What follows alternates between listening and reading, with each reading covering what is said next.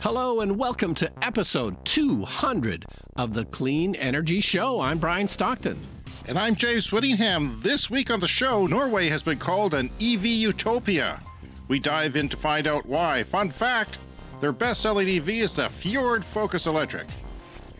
Therapists say that climate change is fueling a new kind of anxiety. To help combat this problem, we're going to start each episode with 20 minutes of deep breathing exercises. Okay, now, everybody, with me now. Breathe in. And breathe out. 20 minutes might be a bit long. How about 2 seconds? All right, done. Okay. The final details of the Chevy Equinox have been released. It's questionable how affordable it will end up being, especially since the fourth wheel is optional. An angry mob in San Francisco has set fire to a Waymo self-driving car. Things really have changed. Why, back in my day, people rioted over sensible things like losing the Stanley Cup. All that and a lot more in this 200th edition of the Clean Energy Show.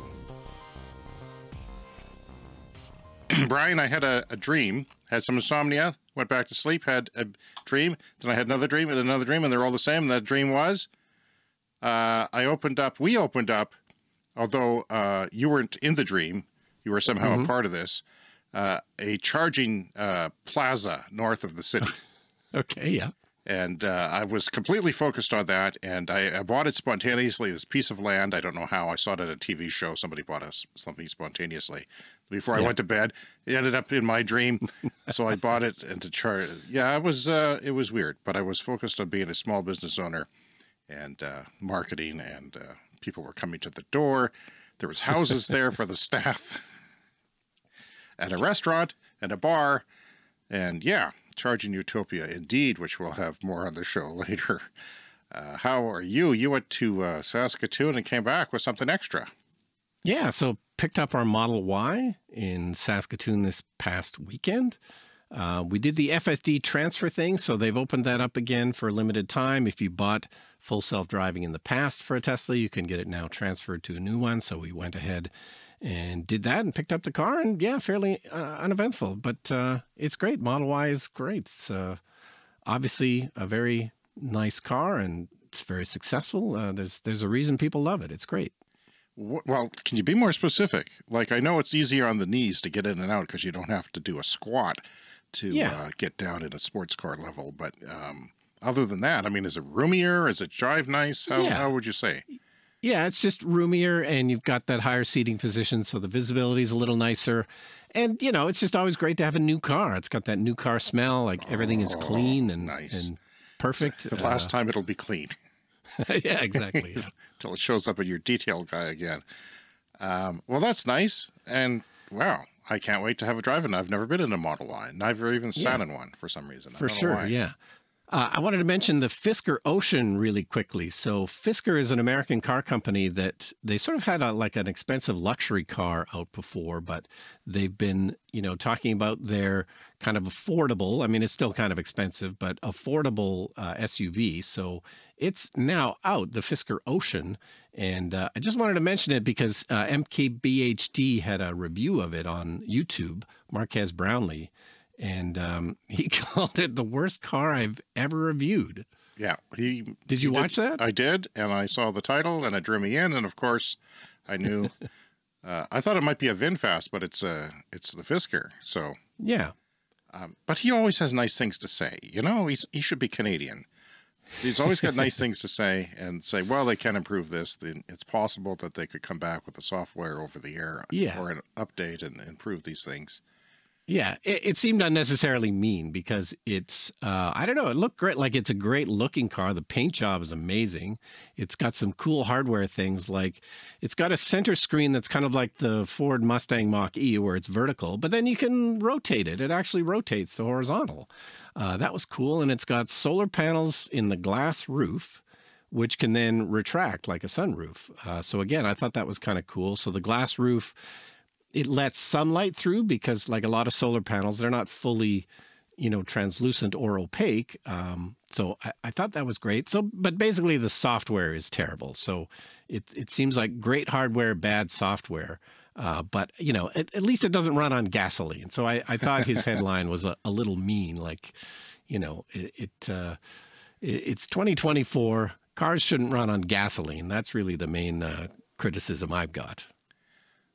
That's true. Did you happen to try the FSD, the full self-driving software on your new car and see if it was transferred successfully? It was definitely transferred successfully, but you know, we didn't really. The hardware is the same, though, right? It's not going to be an improvement in any. Yeah, okay. I believe the hardware is the same. So, you know, it just ends up saving you a bit of money because you don't have to buy then like enhanced autopilot, which is probably what we would have got was enhanced autopilot rather than the full FSD. But yeah, so we're going to have to sell our Model 3 soon. Is your son the electrician using the Model 3 out of town, or do you have 3 Teslas in your driveway right now? We have 3 in the driveway. Yeah, we're going to sell the. Doesn't that draw attention? It's a little embarrassing. Yeah, but we'll be selling the Model 3 sometime soon. Okay, well that's interesting. Also, this week's show, European automakers are teaming up to fight the Chinese invasion of automotive cheaper cars. India is going to put solar panels on 10 million homes and spend many billions of dollars doing so because it will be helping the poor in part, as so they claim. If anybody, if y'all, well, I got to ask you this. You went with the Model Y because you wanted, well, it was a good price, right? It was the same as the Model 3 for some reason. The starting prices were the same when I looked it up. In Canada. I guess, yeah, the prices have come down a bit, so it's not as prohibitive. Well, how could they be the same? There was always a major, you know, extra expense to get the Y. How could they be the same? Has the 3 gone up, or is there's just, you know, everybody's clamoring for the revised 3 right now? Yeah, that's right. So they recently refreshed the Model 3, so there's kind of new demand for that again, because it seems like quite a serious improvement. So yeah, usually the Model 3 would be priced below the Y, but currently the starting price is the same because people want that new refreshed Model 3. Well, it seems like a good time to buy then, and they had some right on the lot, which is unusual for you because you've never bought off the lot before. Yeah, no, the first Tesla, we had to wait about 4 or 5 months for it. And then the next one was a couple of months, got interrupted because it got hailed on in Calgary. And so we had to get a different one, et cetera. But yeah, and we're going to talk about this a bit later when we talk about Europe. But, you know, EV production is starting to catch up a little bit to EV demand. So it's not as long typically to wait for an EV. Right. Well, I wondered why you didn't go with an Ioniq 5 or an EV6 so that, you know, figured your calculations. Were you thinking about it? Yeah, it mostly wasn't my choice. It's really my partner's car, so it was really her choice. So that's what she went with. She's now familiar with Teslas and how they work, so I think that was a big part of it. You know, having to learn a new operating system for a new car, which in this technological age would be a little bit annoying. And of course, the charging network. It's, you know, it's just a no-brainer. If you're going with an EV, Tesla is still kind of the kind of default choice. So, yeah. Speaking of charging networks, if you watch our other social media channels closely, you'll know that I was ecstatic this week. Ecstatic. Because my Bolt just got better. My Chevy Bolt EV that we've had since the spring, it got better. And Bolts don't usually get better, Brian. The only way they get better is a massive battery recall, and then you get a new battery if you've owned it for 5 years, and that's pretty cool. It's not cool having only, you know, your battery restricted to 80% for 3 years like some people are, but yeah, that's cool. It's plug and charge. So I could not believe, you know, I was looking through an American Facebook page of the Bolt, and because that shows up in my Facebook feed a lot, and I learn a lot of what's going on. I learn some of the bad things too. But I noticed somebody unrelated posted a picture of their app, and it showed the Canadian Flow Network. Brian and I are in Canada, if you're new to the show, and we don't have a lot of options. There's been plug and charge for the Bolt in the States for a while, for a couple of networks. EVgo is one. I think ChargePoint is another. We don't really have charge points where we are. We kind of have some level 2s in BC, I noticed. Not too many level 3s there. So I didn't have to set anything up. All I had to do was say activate in my app, my Chevy app, And then it takes me to the Flow page, which is the network in Canada. It's also in the States, but it's mostly in Canada right now. And it's the one I love because it works the most and it's simple. And I've talked to them on the phone a few times. And I just entered my information, username and password, and bada bing, bada boom, it knew my VIN number. And by knowing my VIN number, which I couldn't believe it did from previous charging, you often don't think about what's going back and forth on non-Tesla vehicles, but it actually did have my VIN number. So all I had to do is that, and it worked. Like I went to the local dealership and plugged it in, and it worked. And then I went to another one and plugged it in, and it worked. Because, I'm thinking back to the tension I had during my trip to the West Coast last summer. And I was always like, what should I do? Should I plug it in first? Do I swipe first? Do I use the app? Do I use a credit card? What do I use my my little RFID card that they gave me for Flow? What's the best way to do this? And it's just like Tesla now. You just plug it in. Now, it's a 42-second wait or 39-second on one of my trials, but that's a little slower than what I understand Teslas do. But it only took 9 seconds to identify and approve the car. The rest is a handshake, so it might be the way the Bolt is for, finding out what charge it's going to accept. And presumably you had to put in a credit card or something too? Well, I already had one on my Flow account because... so it's because it's through Flow, So I think it's set up to renew $20 at a time. So if I use all my money, then it says, okay, we've charged your account $20 for that much more. And, so I get emails and I know how much electricity I've used and things like that. And my kid is in Saskatoon where you bought the car. He's not there now. He's home for a while, but that's a place that I go to because I have my son there. So a better route planner, which is the one that we all use who are not Teslas, did not have the midway point on that trip. It took it offline for some reason. It shouldn't have. And I fought for a month and a half to get it back so I could plan my trips to that city. And it's finally back and working. And in the summertime, I can easily make it all the way. And in the wintertime, well, it's not even that cold. It's been a lot colder and it takes about 22 minutes of charging, which is a pretty serious thing, Yeah, I noticed the handshake is a little quicker on the Tesla version 3 superchargers. Like it's only like 5 or 10 seconds. And now the version 2s, it's a little bit longer, like maybe 20 seconds or something. But either way, it's both pretty seamless. And now as long as you're using a Flow charger, it sounds like you've got that too. Yeah, there's lots of Flow chargers around. And it's one less thing to go wrong too, because a lot of the times when people say the chargers aren't working, it's the payment system that's not working. So if they can just, flawlessly read your car, you still got to stick around for 40 seconds. You can't walk off to the restaurant because you want to make sure it's working. I mean, you can check your app, but you want to make sure it's working and plug it right back in again if it weren't, because that would be a major time consumer.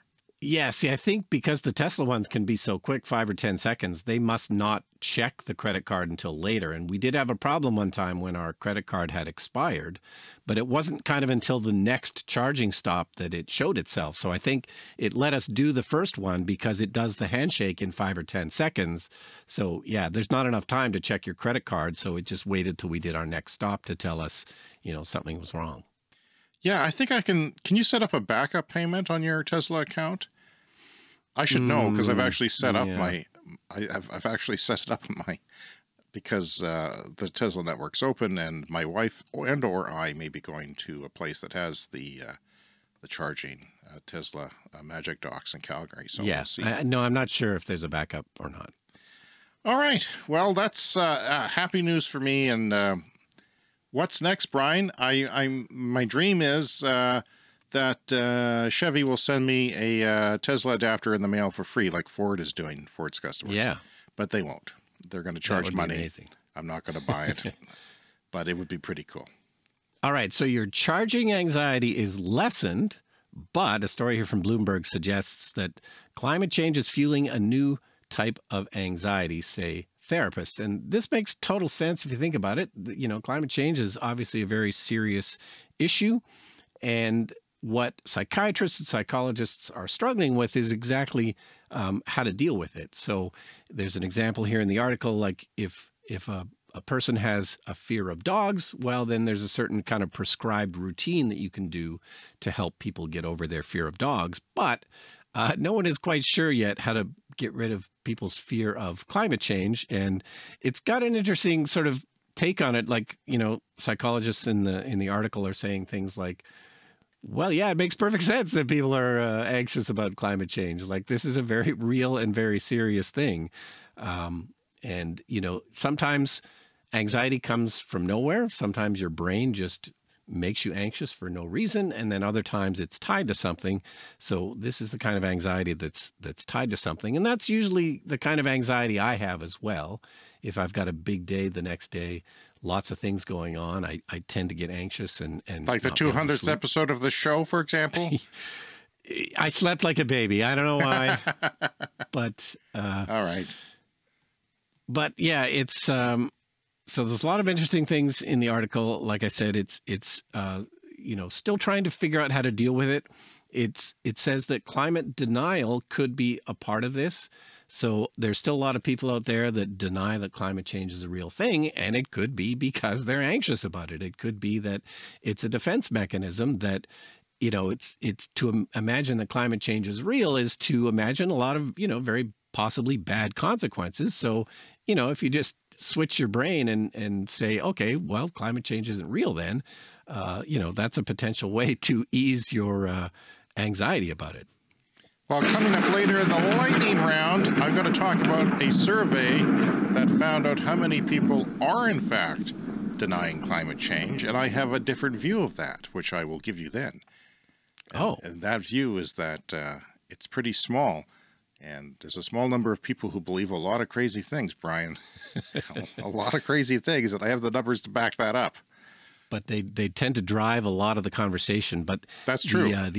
The article ends with, you know, one of the notions is it does help to try and do something about it, you know, whether you volunteer or donate money or something. And maybe we don't have any anxiety because we do a podcast. We've done 200 episodes now. So this is how we deal with I have to tell you, it does help. Yeah. It does help. If you have a lot of climate anxiety, start a podcast. Yeah, and if you do a lot of reading around it, you will find a lot of the good news stories that we find. Now, that doesn't necessarily mean that the whole world isn't going to flood once the ice caps melt, but, you know, the change is happening, and it's happening pretty quickly. What I'm anxious about is the fact of how much the climate's already changed.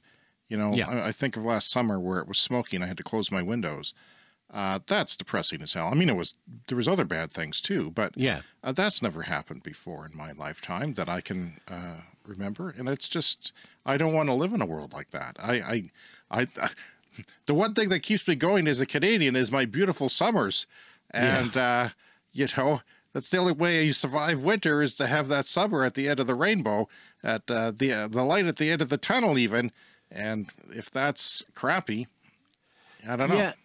And we did, and I think this helped for me, like we did have to change our thinking around that because, you know, we talked about this when we put in our heat pump. We've never had central air because it just didn't seem necessary. But then it seemed like, well, we're getting more hot days every summer. But then it seemed we were getting more smoky days because there's been dry conditions. So we've got all these forest fires. So, you know, we had to shift our thinking. Unfortunately, we could afford it. We could afford to put in a heat pump. But part of the reason was because of the smoky days in the summer. And we're expecting more of them this summer because it's still been dry. It's going to be a smoky summer again. But, you know, we can keep the windows closed now. So that's something. But you've got a fresh air heat exchanger. Have you thought about how that affects it on a smoky day? Because I would love to have one of those. I should have one of those, and I don't. Yeah. If you've got a fairly tight envelope in your house, if it's fairly well sealed, you should get something like a heat recovery ventilator to make sure you get fresh air, and that, you know, should filter out most of the smoke as well. It's got a filter on it? Well, yeah, there's filters in it, yeah. Okay. I thought it was just a heat exchanger, but you're saying that it actually does do some filtering. Well, there's a whole, yeah, there is some kind of a filter inside of it. I'm not sure how serious it is. I do have a air purifier, a major one that I found on Wirecutter recommended, and yeah, Yeah, that goes off sometimes just when I walk near it for some reason. It's kind of insulting. It's like, what's up with that? All right, well, CNBC and the DW, the German broadcast network, both had features out this week on how Norway built an EV utopia. The CNBC one was titled "How Norway Built an EV Utopia." Well, the U.S. is struggling to go electric. It's on YouTube. It's free. I highly recommend it. It's a little bit more than a half an hour, but it answers everything. It covers everything. It's well researched. It's fairly done. And yeah, I'm actually really impressed. It's hard to recommend something that, you know, takes 30 minutes, but if you're having anxiety over what, you know, the EV market will be when we're all driving EVs, well, Norway's already there. 25% of the vehicles on the road in Norway are electric. And 90% have a plug of new car sales. And next year in 2025, they're hoping to get that to zero, except for vans, or will be accepted for a little while. But yeah, they've done all kinds of things all the way back to the 90s. You can see a chart here of all the different things they've done. And it's just, it worked.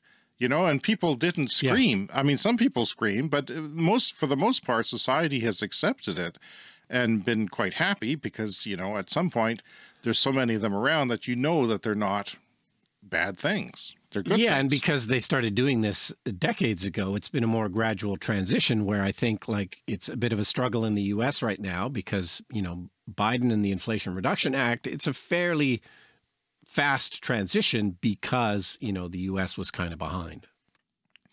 Now, the Norway power grid is largely powered by low carbon hydro, and they're adding renewables to that as well as they add electricities, and the hydro will be used as kind of the base load and even as a battery if they turn it off for a while and get some of the water. So this was the CNBC's reporter's first time driving an EV when she rented a BMW in Oslo.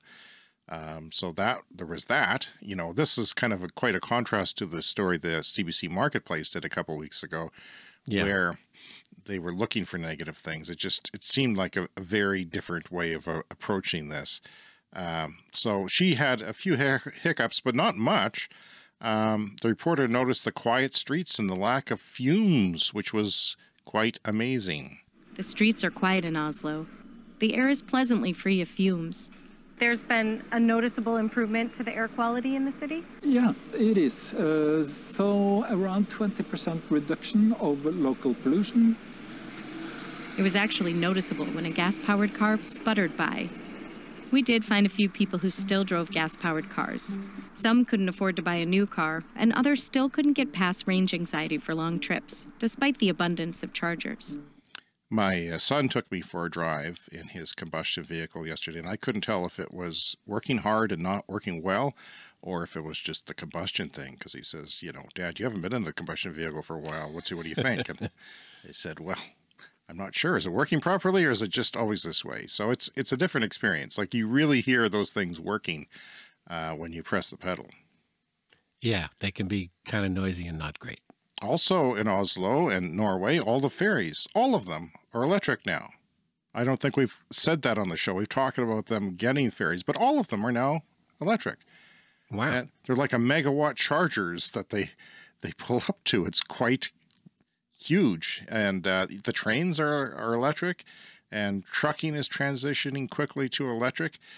And they're actually getting rid of subsidies for PHEVs now. That's the hybrids that plug in and have a little bit of all electric range. They're not going to incentivize those anymore. They're going to be treated the same as gas cars pretty quick. Here's another clip. Would you say that the environment is a very important piece to why people are buying electric vehicles here, or is it the price of the cars? I don't think Norwegians are more environmentally concerned than other people, so it's the economic that is the most important. Climate emissions is, of course, a nice bonus, and also important for a small group of people. Yeah, I find that here, Brian, that, you know, we're all motivated by the climate, but really it's the technology that we're going for and the, you know, the economics, right? I mean, that's very few people are doing it for the climate. I know a few, but largely, it's not their first concern. It's a benefit. It's a side benefit. And especially if you drive a lot, the more you drive, well, guess what? That's, you know, a gas bill that you don't have to pay for, sometimes a gigantic one if you drive a lot. In Norway, the restaurant chain McDonald's finds itself competing with gas stations, which they now, by the way, call energy stations, because they're just not gas. It's electricity. It's energy stations. So that might be something that we could look forward to the future, a name change. You may have heard it here first. Energy stations instead of gas stations. They still are operating on low margins. You know, the electricity is a low margin, the same as the gas, but it's getting them in to buy the high markup items like a Coke or whatever. Yeah, and McDonald's in Norway, it sounds like they've got chargers at maybe all of their locations. Yeah, and Burger King has to compete with that. So, because, you know, it's true. When you're on a trip, you want to stop where you can get a bite to eat. And I'm not going to be too discerning at this point of the transition. Yeah. But I'd rather not walk 2 blocks to a restaurant if there's one, you know, 50 yards away and it's a McDonald's. I'm happy to go there. They're not only fueling people, you know, these restaurants, they're fueling the cars. It's a big deal now, and that's something we might be able to look forward to here. Again, this whole thing in Norway, it's like looking into the future. And, you know, the grid is not collapsing, and there's not that many growing pains, actually. One of the biggest problems, I think, now is that they're finding harder to make grid connections for new charging stations because, you know, there's only so much extra power in certain areas, and then they have to sort of, you know, build up the grid in order to put a charger there. Yeah, each district kind of has a maximum amount of electricity from what I understand. So yeah, sometimes in certain neighborhoods, you might be kind of reaching the max without having to do major upgrades on the grid. Is it actually the gas station company, Circle K, that paid to put these chargers in? Yeah, so the fast charging market is more or less fully commercial market. Circle K is one of the big fast charging companies in Norway, and also the biggest gasoline chain in Norway. Are they going to be able to make as much money from charging as they did from gas? Well, they don't have a big profit on gas either. Mostly it's also the convenience store where they sell food and coffee and drinks. That's also, of course, more relevant for EV owners because when they charge, it takes more time than filling up a tank of gas. So maybe they stay here for 20, 30 minutes. They can make money there as well. There's a company called Certus that runs this Esso station. We have a deal with them that we split the costs 50-50 for the whole installation here, but then we also split the income 50-50. So yeah, they talk to charging companies, policymakers in the government, regular people on the street, even somebody who drove gas, you know, to see why, and their excuse was they couldn't afford a car, they claim. Of course, you should keep your old car, you know, for as long as it's useful to you. Yeah. If you can. So yeah, they're going to take off the 25% VAT tax. They're taking that off EVs now, but they're going to remove that option soon because there's too many EVs. And they're allowed to drive in the bus lanes. There's many incentives that they had initially, and one was driving in bus lanes, but that's ending now because there's too many EVs in the bus lanes, right? Yeah, that makes sense, yeah. So, but now you have to have a carpool. So if you have multiple people in the car in your EV, you can drive in the bus lanes. So there's no range anxiety, they say, anymore, but charger anxiety. Chargers not working sometimes, but it's much better now, and the payment systems are the biggest pain. So I say to you, Brian, why not have an Interac, you know, like we have in bank machines and things like that, or a Visa Pay or some sort of ubiquitous payment system that pays a little fee to the other person, but you just have one payment method. That's what we need. I don't know what's stopping that. Yeah, or at least tap to pay as a backup if the app doesn't work or something. So here's a list of some of the interesting things I learned, and I did find it quite fascinating. Gas stations, like I said, are now called energy stations because the chargers are more important. Bad, I guess this is the pushing of the buying of EVs was too hard, the government says, that, you know, people were giving up because they were so much cheaper, they were giving up their gas cars prematurely, and that doesn't make it very environmental if you don't use your gas car for the life. Right. Yeah. so that was something that they maybe are having second thoughts on, actually, which is interesting, and something we can learn about in the rest of the world. Not letting the gas cars run out of their life cycle, and that encourages manufacturing, which is maybe unnecessary. So using less buses, this is interesting to me too, because people are taking cars instead of buses into the city because it's so cheap to operate the EV. It's cheaper than the bus. So they say, well, why should I pay a premium for a bus when I can go on my own little car, listen to my music, or do whatever? So they have to respond to that by lowering the prices of bus transport. And they spend a lot on this, Brian. $800, well, $800 US equivalent are spent per inhabitant on EV subsidies, which is a lot, but it certainly worked. The government is planning on phasing out new incentives because EVs are the new normal now, and they don't really have to make them the new normal anymore.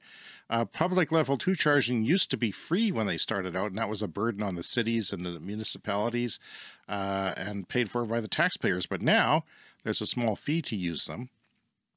Level 2 is something that you charge into for hours instead of minutes. And it's usually cheaper because it doesn't require a big grid connection. It's something you can even have in your home. So 8% of ICE vehicle sales remaining to eliminate, basically. So it's 92%, I think was the latest figures, had a plug. And they said a lot of that has to do, that last 8% is people who like Toyota. And Toyota, as we know, has bugger all for EVs. They've got one that they aren't really pushing, and that's been problematic on its launch, like many of the other legacy automakers EVs have been. Toyota's a strong brand there, and not really anything to show for it. We talked about this a couple of weeks ago. It's, you know, brand loyalty in cars can take many, many years to change. And we all know that Toyota has huge brand loyalty. People love Toyota. And since Toyota's not offering EVs, that's, going to take some extra time. Norway will end the sale of new ICE vehicles, internal combustion engine vehicles, that is, if you're new to the show, in 2025. Fans are getting a last-minute extension, and around 500,000 vans are registered in Norway. This corresponds to 15% of the entire vehicle fleet, but 27% of the CO2 emissions, just like trucks are a small percentage, but a big percentage of, emissions. Yeah. No, we know that vans are going to be a big part of emissions, especially in this sort of new economy where everybody's buying everything off of Amazon. So the thing that I take away from this, for the most part, though, is the comments about the air. They call it an EV utopia in Norway, but the end result that stuck with me was this. The streets are quiet in Oslo. The air is pleasantly free of fumes.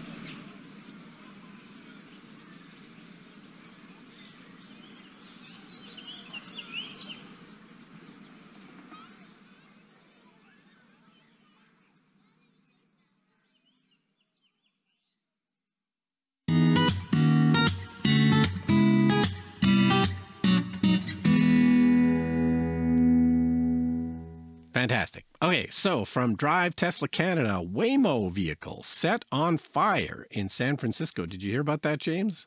I ate, not until I read the script this morning. What's wrong with these angry mobs of people, Brian? Yeah, well, we talk about this a lot on the show, is that it's not going to be a smooth transition to self-driving vehicles. And, whenever there's an accident, it makes big news. Of course, human drivers cause thousands, perhaps millions of accidents every year. But when it's a robot doing the accident, people tend to get angry. So, yeah, Waymo's self-driving car was set on fire in San Francisco. This was about a week ago as we record this, marking a significant escalation in public hostility towards autonomous vehicles. So this was a Jaguar I-Pace. This is an electric vehicle. Thank God it wasn't a Bolt. That's all. I actually thought that when I read it. Because they pelted it with cans, the poor car. The mob was stopping for a street performance, and they pelted it with things. I hate peltings. Yeah, so there was some kind of street performance going on, which caused the self-driving car to have to stop, because they usually stop before they run into people. But yeah, you know how these things work. Somebody threw a firework inside the car, setting it on fire. And this was after people were sort of banging on it and hitting it with skateboards and stuff. So, this is, I guess this is people standing up to the robot uprising. But, you know, I think autonomous vehicles are definitely going to be a part of our future. And it's partly because of what we were just talking about. These are all EVs. Autonomous vehicles so far have been all EVs. And, you know, those are cleaner and cheaper to operate. So they're going to make perfect sense in terms of taxis. You know, there's cameras on those things, right? They do know there's cameras on those things. No, and of course, you know, whenever there's a riot like this, there's always video footage of some kind, even if it's not from the car itself. People have cell phones, it gets on social media. So, you know, it's a crime to set a car on fire, even if it's driven by a robot. So, you know, typically speaking, people are going to probably end up getting some kind of charges for this, the ones at least whose faces are clear on the various cameras. Brian, the Equinox EV is near and dear to my heart. Why? Because I'm poor, and it was promising to be a better vehicle for a low price starting at $30,000 US. When they announced it in Canada, they didn't announce it, but when they said it's coming a couple of years ago, they'd started around $35,000 and went up to $37,000 approximately, they said, and then the price went away, which is never good. There's been lots of inflation and product shortages in the last 2 years. So a couple of weeks ago or so, they announced the American pricing, but now they announced the Canadian pricing. And it is supposedly starting at $35,000 US. But the range went up. They're not having a lower range. They're all going to be 319 miles, which is 512 kilometers. It's pretty good starting. Yeah. So the same battery pack for all the trims. Yeah, and that's pretty good for an economical EV. That's really good, and maybe I'd like to think that's the new normal. The maximum charging speed is only 150 kilowatts, which is low for a new vehicle, but it's 3 times the maximum roughly of what my Bolt EV is, so that would be an improvement.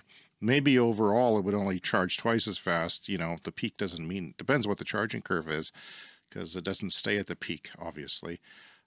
Prices also include the destination fee, which is like $2,500. So if you add the fact that that's including the destination fee of $2,500 and the extra range of 100, you know, kilometers or 60 miles, then it's really not that bad. But what I don't understand is that the 1LT, which they haven't announced yet, they say in the United States it's going to be $35,000.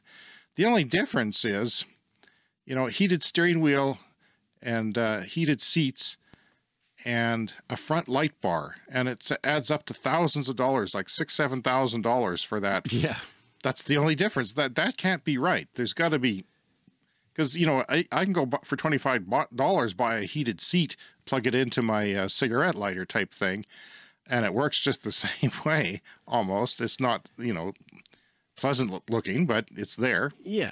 Well, it's often difficult to even get the low-end trim on a car. Dealerships don't typically want to sell those. So, you know, they can advertise a starting price that's really good, but then you get to the dealership, maybe they don't have those in stock. Maybe it's got to be a special order, and you get tired of arguing with them, so you end up, you know, buying the heavier trim, even though maybe you don't need it.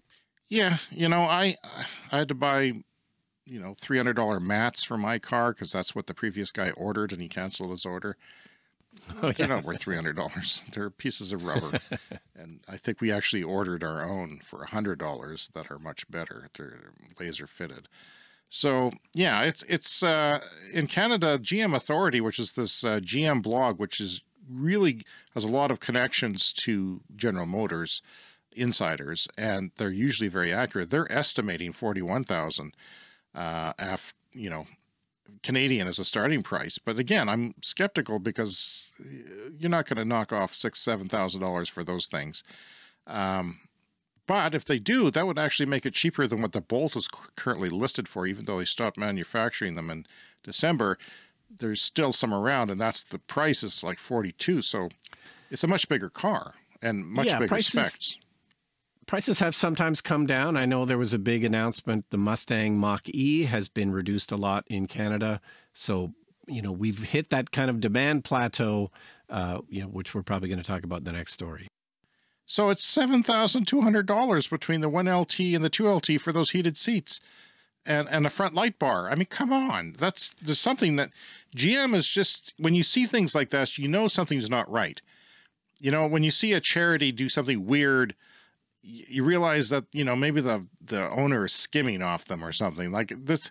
It doesn't make sense. There's something fishy about this, that they're not being upfront. I mean, Mary Barra, the CEO of Chevy or GM, said that they can't sell an EV for under 40,000 and make a profit right now. So in the States, I guess they'd be losing money again on this Equinox. But again, it brings people over. I mean, they go all the way up to 58,000. From the Canadian price goes all the way up to 58,000, which is actually pretty good, because in American dollars, that's 63,000, and theirs only goes up to, no, it's bad. It's bad. No, actually, the American highest trim is 46.7 in US dollars, and that's 63 Canadian. But in Canada, it's actually $5,000 cheaper at 58,000. So anyway, yeah, it's just, if you compare it though, I mean, once you get pricey, if you don't have that one LT that's well equipped, like in Canada, we often get the heated steering wheel and seats as a baseline option, right?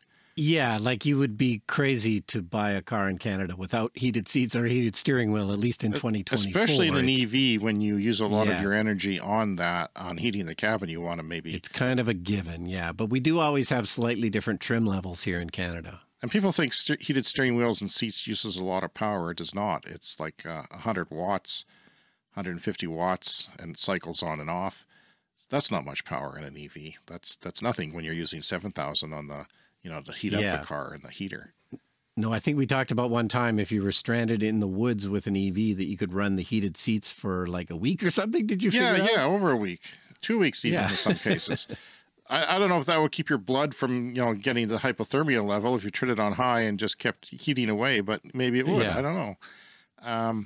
Yeah, so the other vehicles, though, you know, once you get to around 40,000, though the Y in the States, the Tesla Model Y is 45,000 right now. And what you don't really realize is that Teslas come fully equipped. There's not really different trim levels. The trim levels on Teslas are the performance of the motor, the number of motors, of the all-wheel drive. You've got an all-wheel drive version, so it's got 2 motors, the front and the back.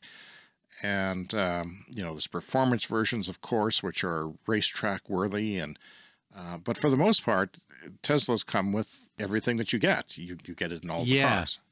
It's something I haven't thought of for a while, because I've kind of taken it for granted now. But yeah, Tesla was really trying to disrupt the auto industry, not just in terms of the drivetrain, but yeah, you don't have to go through that rigmarole. And of course, they don't have dealerships either. So everybody pays the price that's on the website. You click the button on the website to buy it. You don't have to have a conversation about, you know, should I spend $7,000 on the heated seats? So the Model Y, however, does come with 100 kilometers less range. So it's actually fairly short range, unless you buy the long range model, which you did as well, right? You bought the long range model. Yeah, it's around 500 kilometers. Yeah, but it's about the same price, and they're just not going to compare. Like, you're going to have the charging network, complete access to the charging network. We're going to see just how good of an advantage it is once they start making the NACS connectors in all these cars, the Tesla connectors, to see how much of the advantage it is to have a Tesla, to have the access to the network.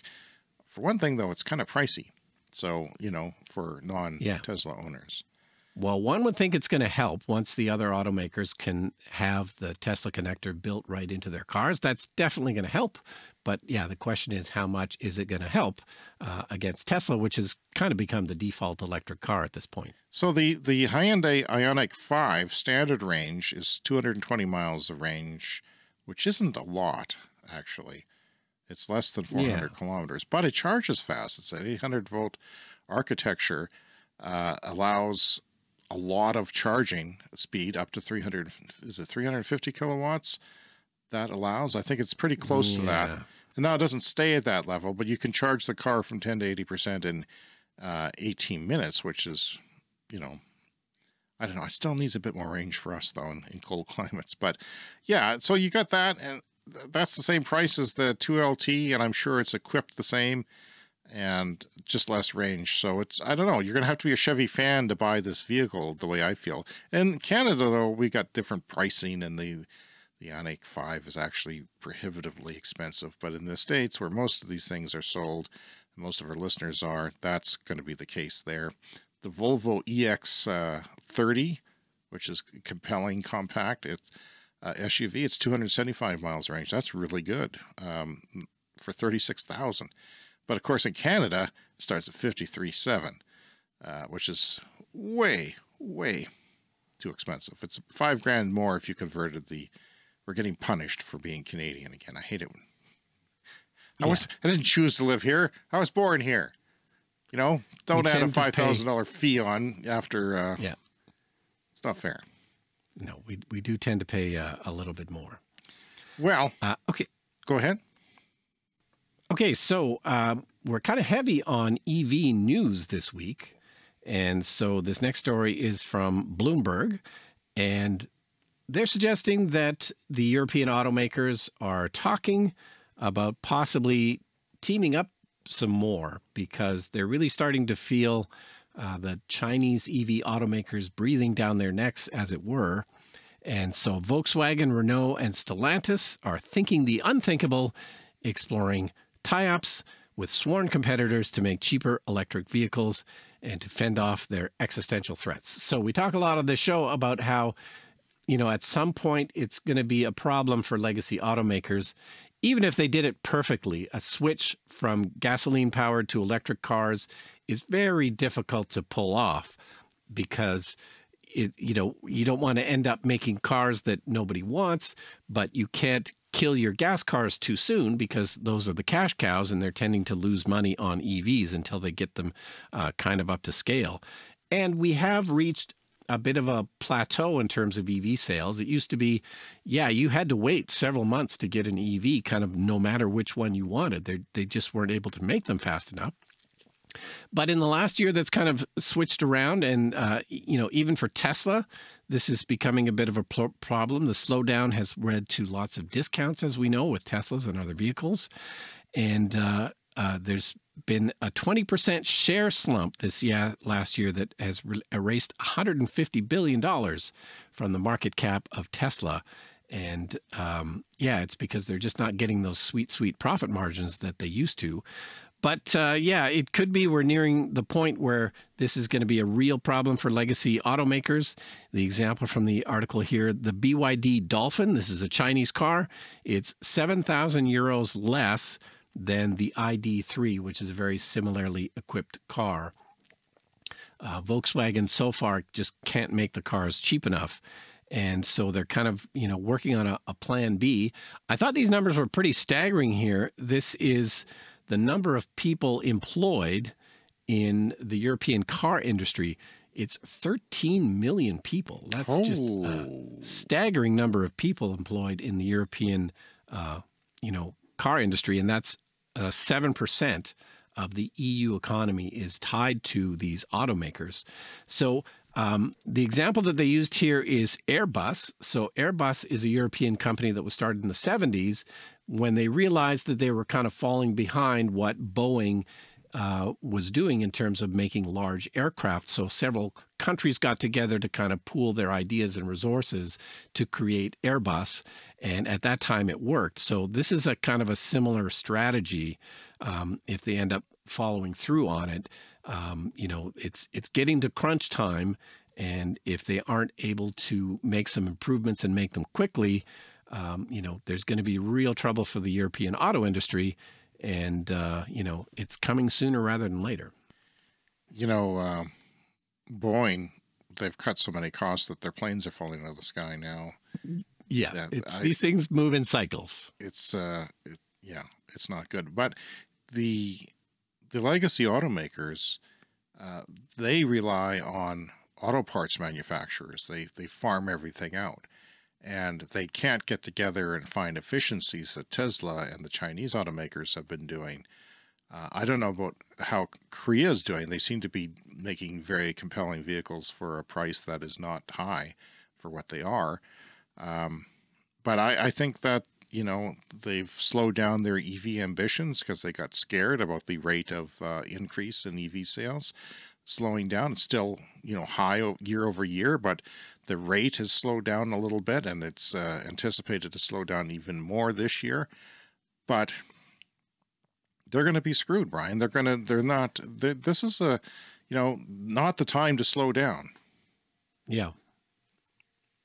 And I don't have them in front of me, but there was a couple of stories this week too about parts makers in Europe that are having massive layoffs because, everybody's struggling, and it's time to somehow turn it around. It's time for the lightning round. The lightning round is a fast-paced look at the latest headlines in climate, clean energy and transportation. Moment Energy announces a battery storage project at Vancouver Airport where retired EV batteries will be utilized to support high-speed EV charging. Did we talk about that before? I don't know, but I've noticed we both, I was in the Vancouver airport, and I think we did talk about how they've got lots of signage around that the airport is working hard to get to net zero. Oh.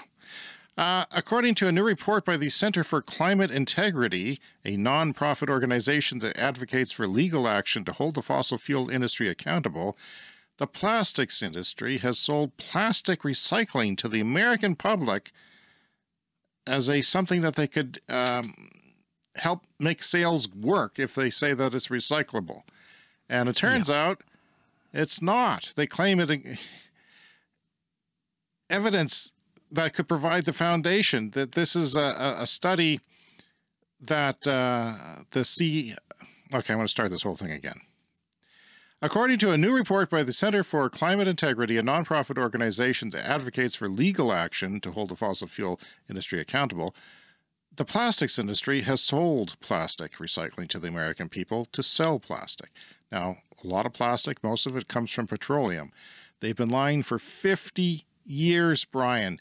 They claim that there's evidence in this study that will provide the foundation for legal efforts to hold fossil fuel and other petrochemical companies accountable for their lies and deception. They're coming after you. The study now proves this, and it's going to open the floodgates of legal action, and I hope that happens. Yeah, legal action is a great way to hold polluters accountable. We've talked about California taking away solar incentives. Well, now they're introducing a bill to reevaluate rooftop solar net metering. The bill would require the Utility Commission to consider total benefits of rooftop solar, including improved local air and water quality, avoided land use impacts, and associated system cost benefits. Remember when Governor Schwarzenegger had his million solar roof initiatives? This was long before the show. But we were watching. I don't remember that. You don't remember that? No. Oh my God, No. This was big solar news for us solar enthusiasts. Well, they're at 2 million now. I think that was at least, well, it's approaching 20 years ago, I think. There's now 2 million roofs in California have solar, according to PV Magazine.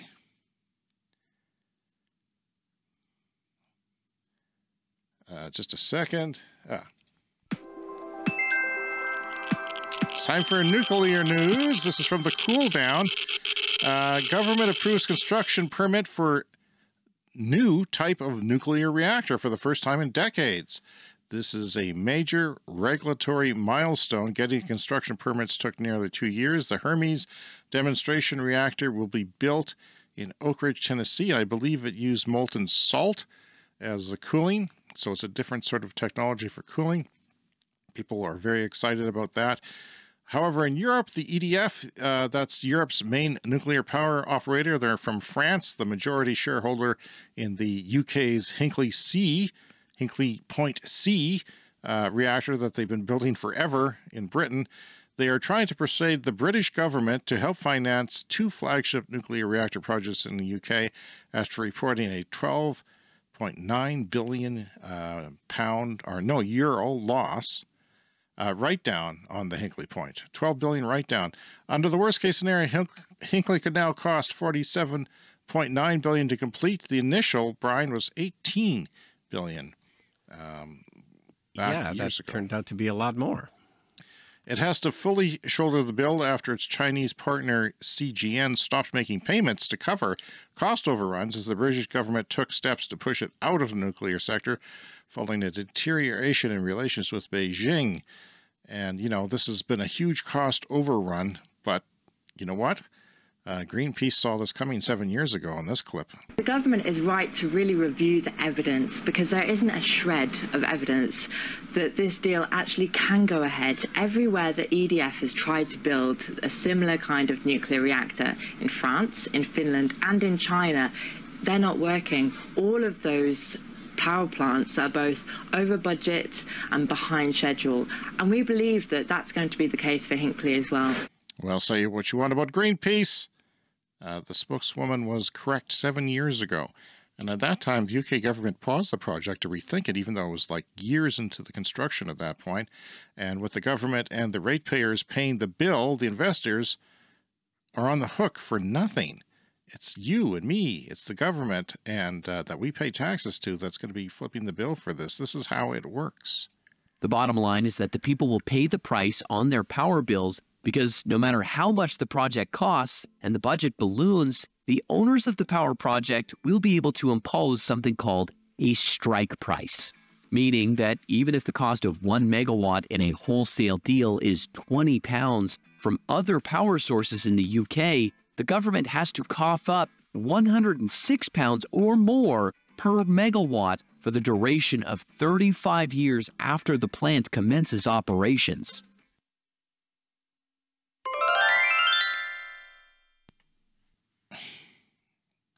It's going to require a lot of editing. It's a CAS fast fact. About 80% of the global population lives in countries that are net importers of fossil fuels.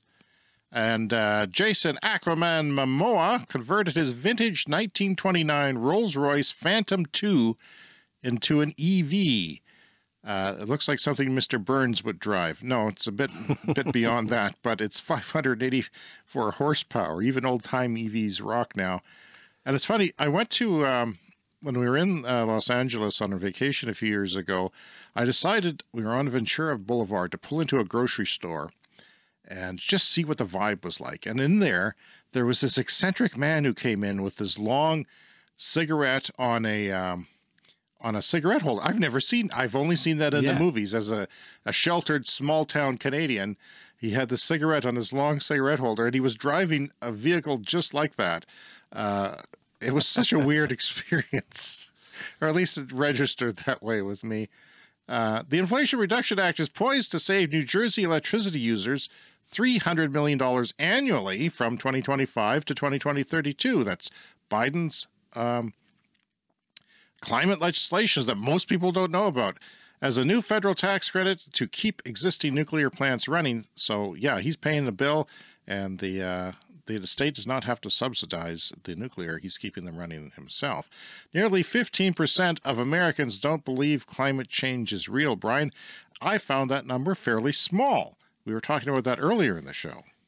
Yeah, and it is starting to shift. Sentiment is kind of shifting from, okay, climate change is not real, to, okay, these climate solutions aren't going to work. So there is progress, but yeah, 15% not believing in climate change, that's a decent number, I think. That is decent. And, you know, they say it's become stronger because people see the effects of climate change. It's hard to ignore it.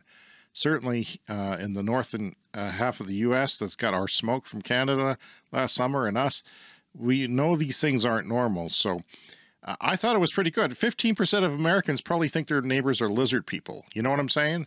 Like yeah. From outer space. Like, and this is true though, here, 10% think the earth is flat. Seriously, 1 in 10 people in the United States thinks the earth is flat, according to surveys. Okay, that one seems too high. It does seem too high, but it's a different world post-pandemic, Brian. People are gone crazy. 12% think the moon landings were faked.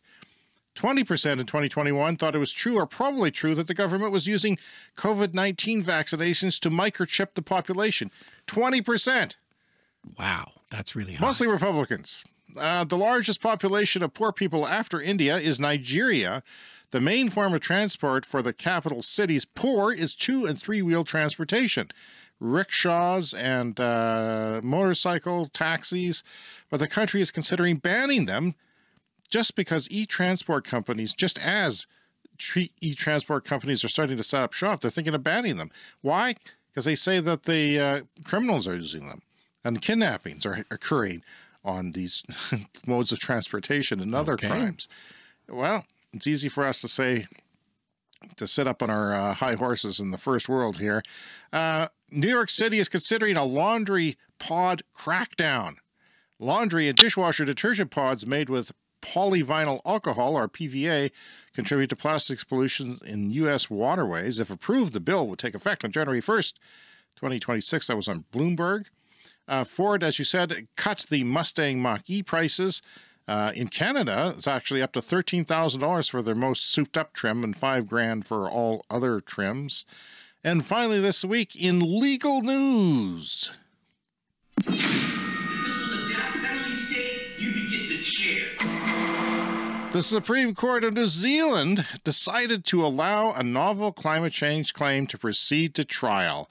This is Smith v. Vonterra. The Supreme Court reversed an earlier decision of its Court of Appeal, allowing an individual plaintiff to proceed. This is one person suing these big corporations to proceed to trial with his claim against several New Zealand companies. The plaintiff is an elder of an indigenous tribe and a climate change spokesperson for a group of New Zealand tribal leaders.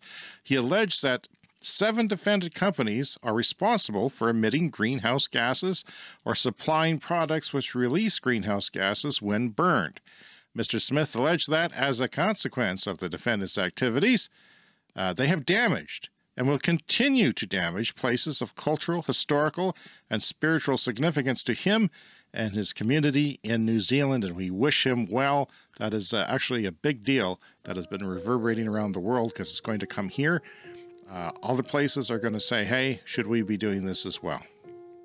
Best of luck to Mr. Smith. All right, that is our show for this week. You can contact us at cleanenergyshow@gmail.com, and around social media, we are Clean Energy Pod. You can find videos from our show on TikTok and YouTube, including special content not featured on the podcast. Have a look at the Clean Energy Store. Have a look at the Clean Energy Store for merchandise. It's there, the link, it's in your show notes. You can donate to the show financially like many people do. We appreciate you.